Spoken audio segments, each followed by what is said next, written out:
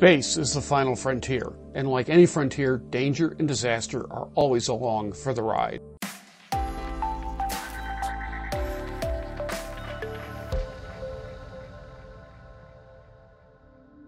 Hi, I'm Dave Dooling, Education Director at the New Mexico Museum of Space History.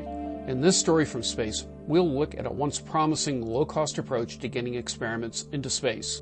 The 1980s and 90s saw the rise of commercial space launch ventures as alternatives to costly space shuttle missions. One was the Conestoga series of launch vehicles started by Space Services Incorporated of America. It was started by David Hanna in 1980 and initially experimented with a rocket known as Percheron. It blew up on the launch pad. Hanna promptly turned to Mercury 7 astronaut Deke Slayton, who had left NASA in 1980 after running the shuttle landing test program. Slayton and SSI then looked at the Ares rocket developed by Space Vector Corporation. Ares used a surplus second stage from retired Minuteman ballistic missiles. But while the design was proven, the paperwork was not. Commercial space launches were the frontier for both business and the federal government. They managed to clear those hurdles, and on September 9, 1982, SSI launched the first commercial flight to space from Matagorda Island, Texas. In the frontier spirit, SSI named the rocket Conestoga 1, after the Conestoga wagons that pioneers took across the nation in the 1800s. And in a cautious engineering spirit, the payload was simple, a half-ton weight including 40 gallons of water. It soared almost 200 miles high and plummeted into the Gulf of Mexico as planned. SSI was purchased by EER Systems, and they plunged into new designs for Conestoga 2.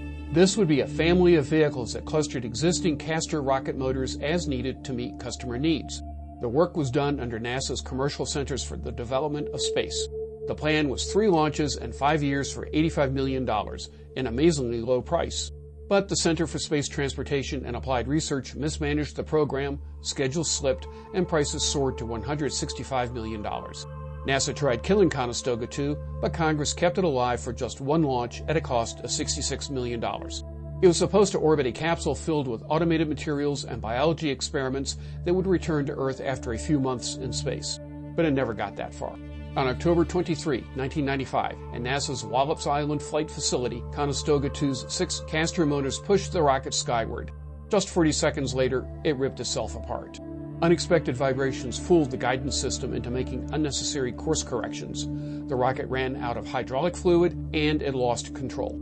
The Conestoga program was dead, and EER left the launch business. It may have seemed like Spaceward No instead of Spaceward Ho. And as heartbreaking as it was for all involved, management lessons helped shape today's highly successful commercial space market. Thanks for watching, and stay tuned for more stories from space.